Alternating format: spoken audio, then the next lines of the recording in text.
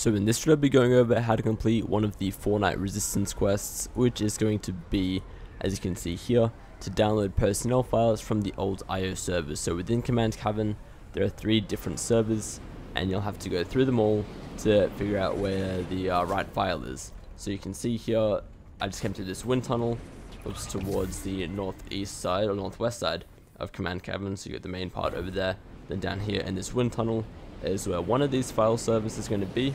And what you do when you get to them is you have to go through and examine each entry, and then if that's not the right one, just examine the next one and go through them all. Honestly, I don't know how you can actually keep track of how many different ones there are. Oh, okay. So you just keep skipping through them, and then as you can see there, after you eventually examine them all,